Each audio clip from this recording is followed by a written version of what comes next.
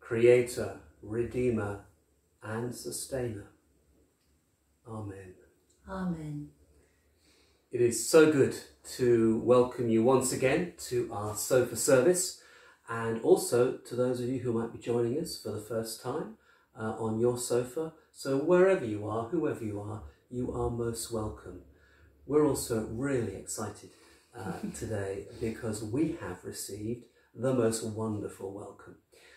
Jane and Nick are welcoming the whole of the church family of Harbour Churches to gather in the field at Redlands for worship in the field next Sunday, 5th of June.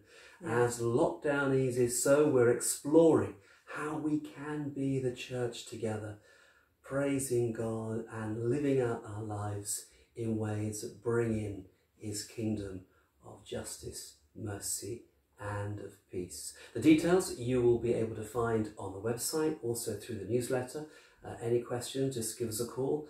It should be, it'll be a first. So, you know, things may happen that we didn't quite plan for. It's sort of proms in the park, but with God.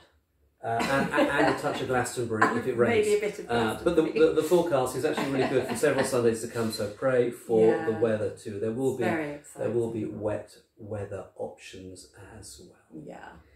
Well, I think in the excitement we mustn't forget our prayers this morning. So we'll move on to the collect. Ever living God, you have broken the tyranny of sin, and you have sent the Spirit of your Son into our hearts, whereby we call you Father. Give us grace to dedicate our freedom to your service, that we in all creation may be brought to the glorious liberty of the children of God, through Jesus Christ, your Son, our Lord, who is alive and reigns with you in the unity of the Holy Spirit, one God, now and forever. Amen. Amen. Well, our Bible reading today could not be more appropriate. It is from Matthew, chapter 10, verses 40 to 42, and it's beautiful. Whoever welcomes you welcomes me, and whoever welcomes me welcomes the one who sent me. Whoever welcomes a prophet in the name of a prophet will receive a prophet's reward, and whoever welcomes a righteous person in the name of a righteous person will receive the reward of the righteous. And whoever gives even a cup of cold water to one of these little ones in the name of a disciple, truly I tell you, none of these will lose their reward. I'm just going to invite you now to pause, and as we have heard God's living word and that message of welcome, of gospel hospitality, let's reflect on a time in our lives when we have received welcome, where someone has opened up to us and invited us in.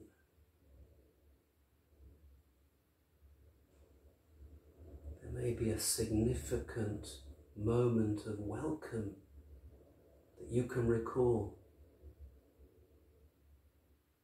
Or maybe there's a need for you, for us, to spend more time in being attentive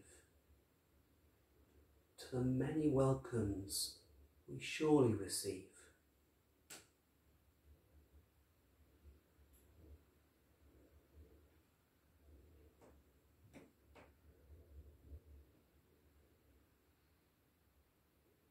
So, Jonathan, tell us if you've had one of those moments of welcome you just spoke of, a moment when perhaps it was a surprise or you weren't expecting it, but something that's resonated with you. Well, I've been thinking about being welcomed and welcoming this past week.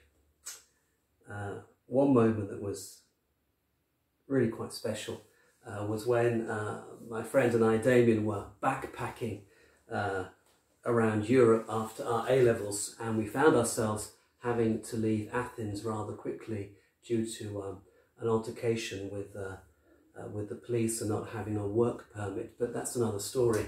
And so we headed off to, and I want to use the phrase God-forsaken. It surely was not, but it looked it. We went to find some work and we were given an address where we could go and find some work. It was an agricultural area, huge numbers of greenhouses and clearly a place where there wasn't much holiday making going on.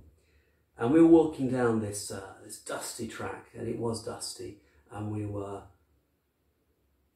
feeling very insecure and a little bit confused, and we weren't quite sure where we were. And as we walked down this track, we heard some noise from one of the farm buildings. And as we got close up to the farm building, we saw that inside there was some kind of party. Because as it turned out, it wasn't a party, it was actually a wedding reception. And we just lingered for a few moments by this barn and looked in. And as we looked in, the door opened and we were invited in. Now, we had our backpacks on, we probably hadn't showered in a couple of days, we weren't looking at our best, and we were just two young English lads in the middle of somewhere in Greece. And yet they welcomed us in, and more than that, can't believe they did this, we were invited to sit at the top table with the bride and with the groom. They brought chairs and sat us down, and they brought us food and drink. We were, I still am, terribly English, and I was incredibly embarrassed, as I think was my friend Damien. But it was such an amazing welcome. Phenomenal. An amazing welcome. I think looking back, it was part of what they really felt they must do on this, the day of their greatest joy and greatest celebration, a wedding, was to make space for the stranger. Wow. Amazing. You've never told me that. Have I not? I've known you a long time. You've never shared that story. There's lots I've told you. Yeah, well, that's okay. Yeah. So I've had some experiences this week of being a welcomer. Yeah, we have, haven't we? As we reflect on what it means to welcome, we obviously have ongoing parking issues in West Wittering at the moment. It continues. It continues. And as I was coming back to our house on one of the very hot days we've had this week, I saw a car, quite a dilapidated looking car, and it was doing one of those fantastic things we've all had an experience of in our lives, where you're doing virtually a 17-point turn because you're trying to get into a space that is just too small, but there's nowhere else to go. So you're desperately trying to fit your car into this space that actually isn't big enough. And I felt the pain of these people. Now inside was a bunch of teenagers. I mean, they looked like teenagers, and probably not the most welcoming group of people I've ever seen in my life. But anyway, I went up to the window and I just said, I've got a space on my drive. Don't worry about parking here. Turn around and follow me. And they were so shocked that I'd stopped and sort of given them this invite. But they were absolutely thrilled. And so they turned the car around, they followed me. And as this happened, someone else who was also trying to now get into the very small space that they hadn't got into just looked at me and just said, is there room for one more? And I said, there is. Come with us. And so we formed this almost like a convoy going down Pound Road onto the drive. And the reason I'm sharing this story is because I know that they had a wonderful day because they were able to have their space and they were able to go off and have the day that they'd hoped for at our beautiful beach here. But it was me that then went on very joyously through the day, because it felt like a wonderful thing to have done for someone, to have seen the pain and gone, actually, I can do something about this. Just follow me. It was wonderful. Well, yeah, but you're quite a nice person. I struggle, I have to say. I'm a bloke. I'm quite territorial. Yeah, I quite like to shut the gate and shut people out. You know, it's my castle. I'm going to protect it. And I've been challenged these past weeks with having this outlook that we as a family have together agreed on, which is, as far as we're able, when people come and they knock on our door and they say, you know, is it possible, may we park on your drive, to say within reason, yeah, we've got some space here, we've got some space there. But it's not easy. I guess, like so many people, when I'm invited, asked to be a person of welcome, my thoughts, my heart goes to that place of vulnerability. For some reason, I see that unknown person as a threat. Maybe that's wise. Maybe we should be cautious and careful who we're welcoming in. But I think the welcome that we hear in today's gospel, and indeed the welcome that is so much at the heart of the Jesus way, it is a welcome that not only asks, but maybe insists that we have to be the one who takes a risk to open up our homes, our lives, ourselves indeed, to the other, and most especially to the other who is unknown. Paul, when writing to the church in Rome, a church, by the way, that had its own issues, was a church characterized by a fearfulness. It was suffering persecution. It was a small church right at the very centre of Roman imperial power. And it would be wise for members of that church to be suspicious of who they welcomed. We know that the Christian community, small though they were, had been brought to the attention of the authorities, and they were quite happy to send people to spy on them, to find out just what was going on. But Paul wrote this in chapter 15 of his letter to that small and fearful church, saying, "Therefore welcome one another as Christ has welcomed you, for the glory of God." You know, the greatest act of hospitality, of welcome, of giving space, really is what God has done for us in Christ. How he gave up himself in Christ for us and opened the way that we can, as we heard in the gospel, share in that glorious liberty of the children of God.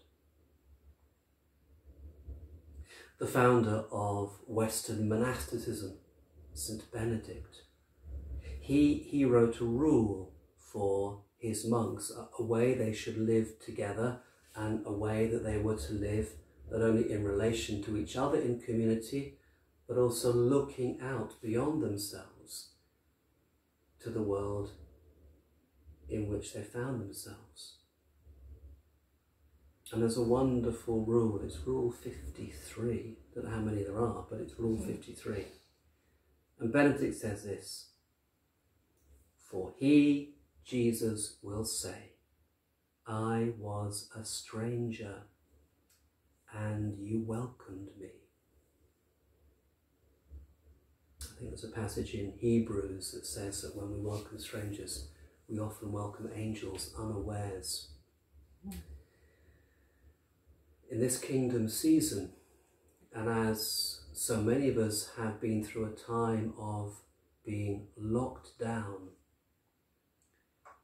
I would hope and pray that as a church coming out of lockdown, we're going to seize the opportunity to live out that welcome, that hospitality.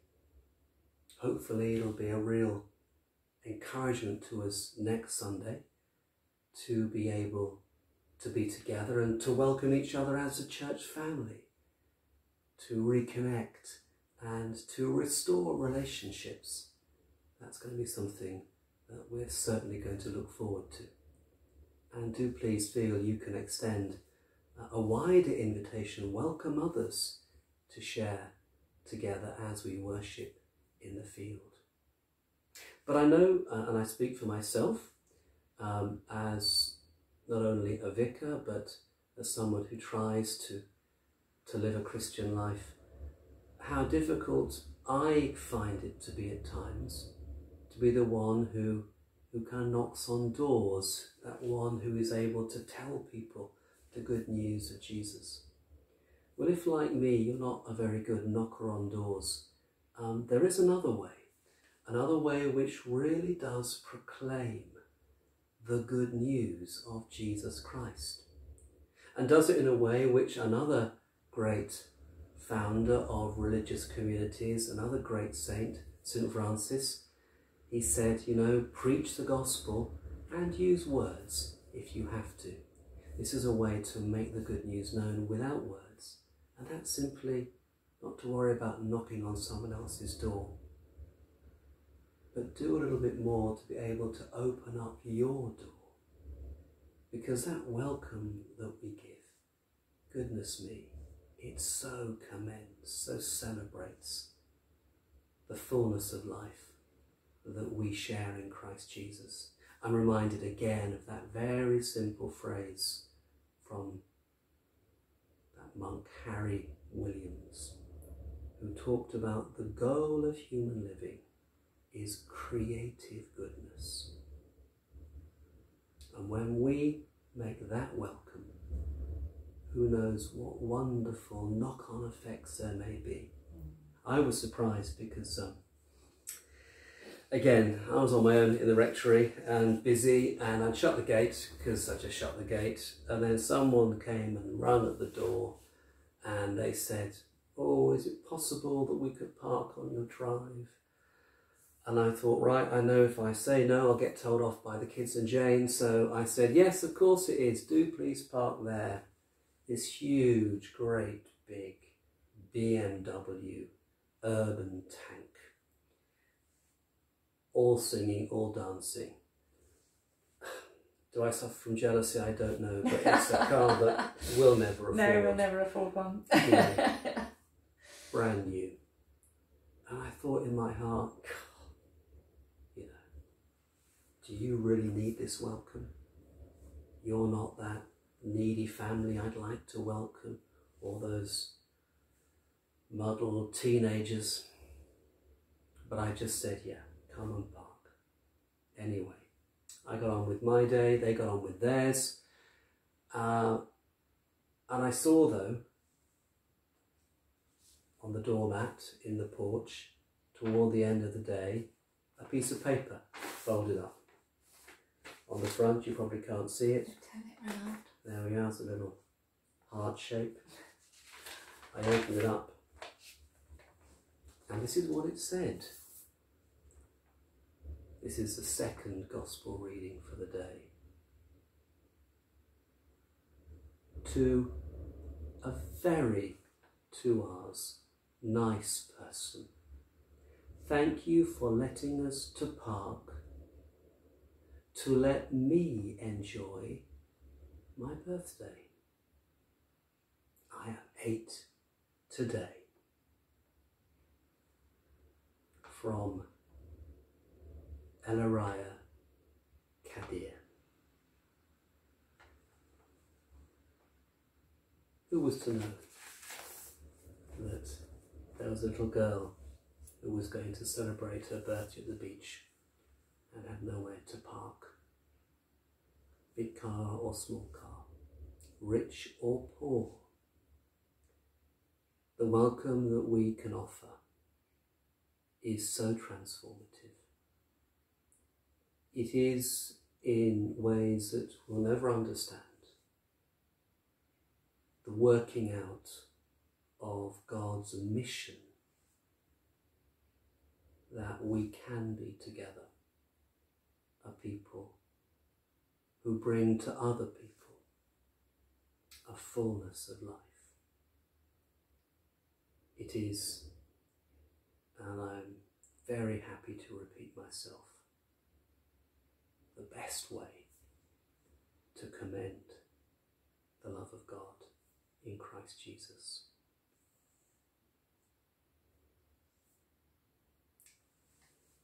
Jane, would you like to lead us in prayer?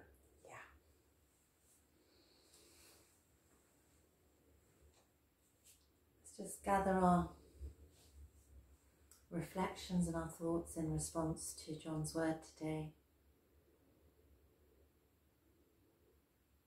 Let's close our eyes.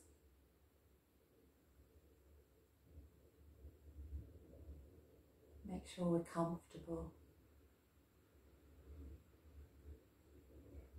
Become aware of the silence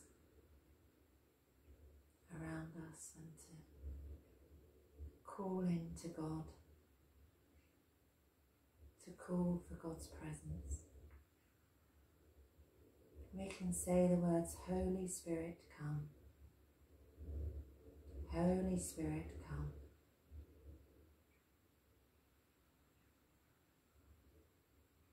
We ask God to help us be a community of welcome. Help us open our hearts and our minds.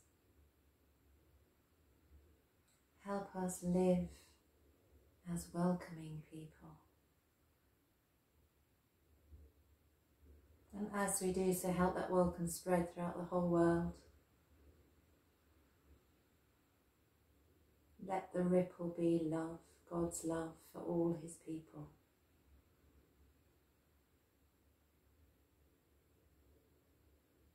As we gather in prayer, we give thanks for the food and the rice that is now going out to the communities in Bow. We give thanks for Bruce and for Jerry for raising our awareness of the plight of the people in Sierra Leone as they themselves cope with the effects of the coronavirus on their economy. We give thanks that we have been able to be part of the giving there. We pray that that will continue. As we turn our eyes onto the world today, especially today, we just bring before you the Yemen, God. We bring before you the Yemen that is so broken, so war-torn. The people are starving without much hope. And we pray that somehow, somewhere, there will be peace. That there will be a call to lay down the weapons.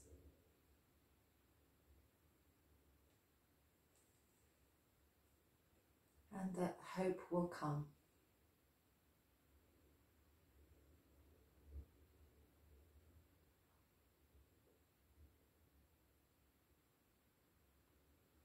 We pray for our gathering next Sunday in the field. We pray that it will be a place of encouragement and of joy and of sharing, and that sharing and that encouragement and that joy will ripple out into the community.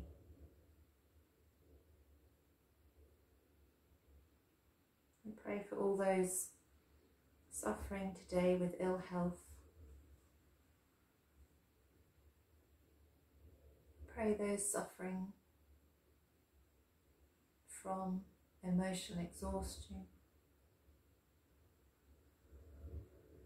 from mental health problems, from addictions. We pray that help and support will come for them. We hold before you all those known personally to us who need your love and who need your care and encouragement. And we're asked to pray by name for Derek, for Clive, for Prue, for Judy, for Judith, for Derek,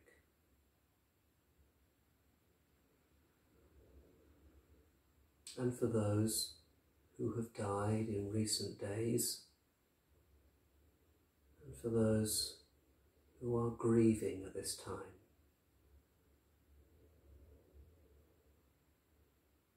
And we give thanks for the lives of Anne Harrington and Tracy Charlesworth,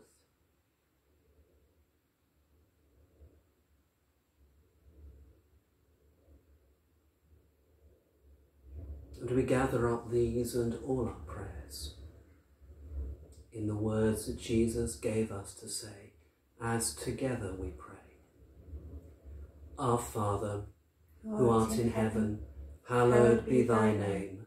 Thy kingdom come, thy will be done on earth as it is in heaven. Give us this day our daily bread, and forgive us our trespasses, as we forgive those who trespass against us.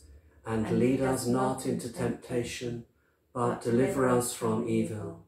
For thine is the kingdom, the power, and the glory, forever and ever. Amen. Amen. Well, we're going to end our time of togetherness today with a wonderful song. It's a song that we just literally discovered this morning as we were looking through, trying to find what would work for our service today. And it's a song sung by Stuart Townend.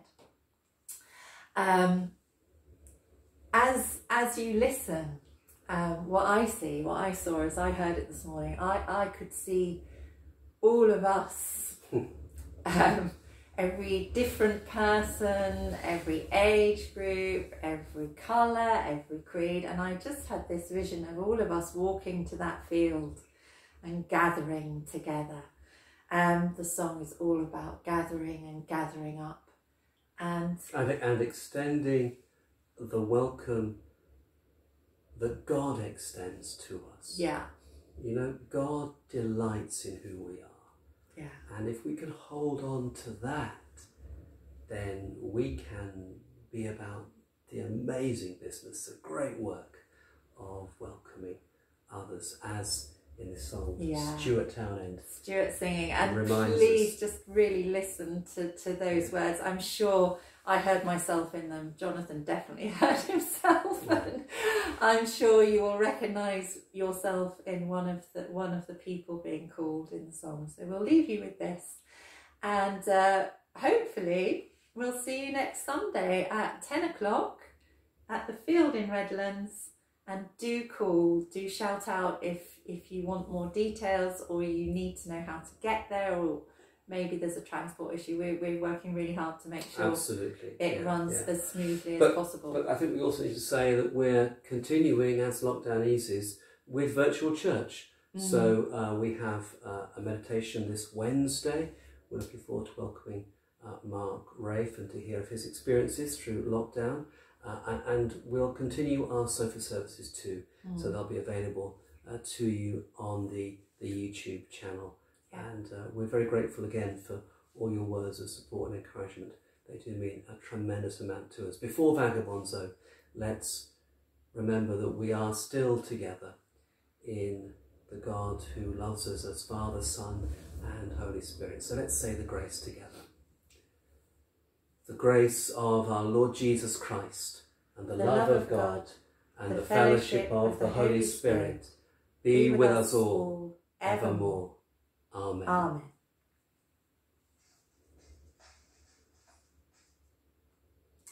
I think we've lost the connection with our sound box.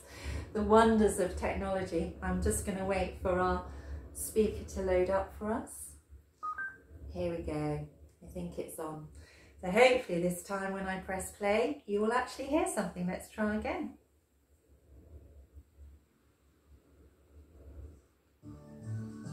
Here we go.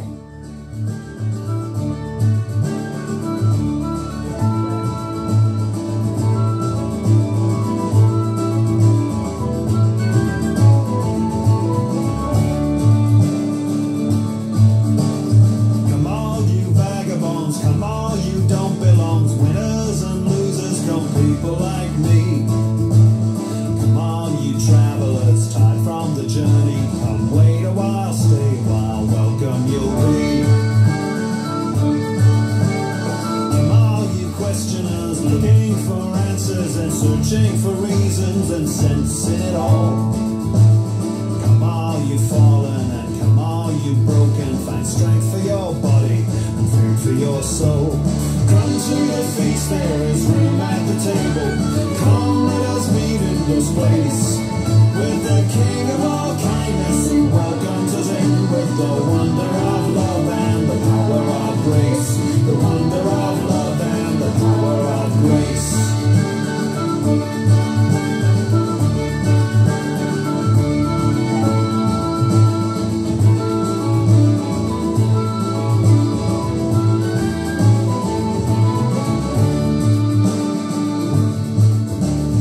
From those who worry about houses and money, and all those who don't have a care in the world.